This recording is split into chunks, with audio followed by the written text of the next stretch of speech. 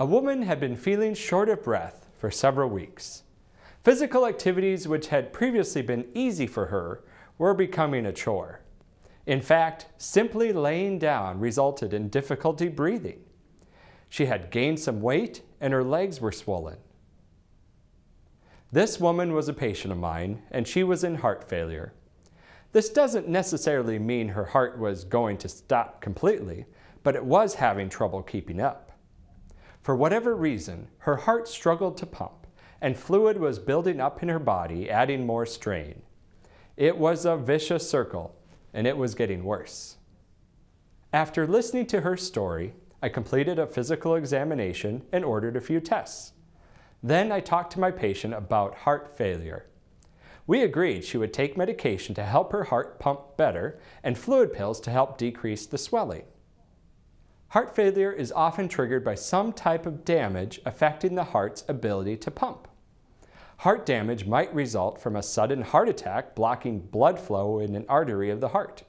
Sometimes damage occurs slowly, blocking blood flow due to the gradual buildup of cholesterol known as coronary artery disease. Other causes of heart failure may include faulty heart valves, an irregular heart rhythm, high blood pressure, smoking, diabetes, or obesity. Myocarditis, or inflammation of the heart, can also lead to heart failure.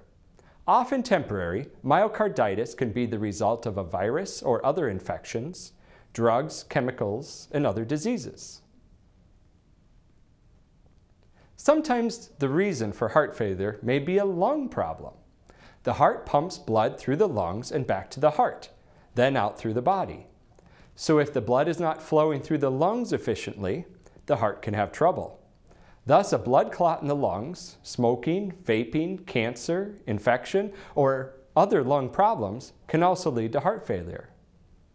I recently saw my patient again, and she feels great.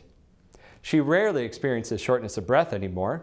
She faithfully takes the medications and keeps an eye on her weight and her diet, but other than that, she does not think much about it.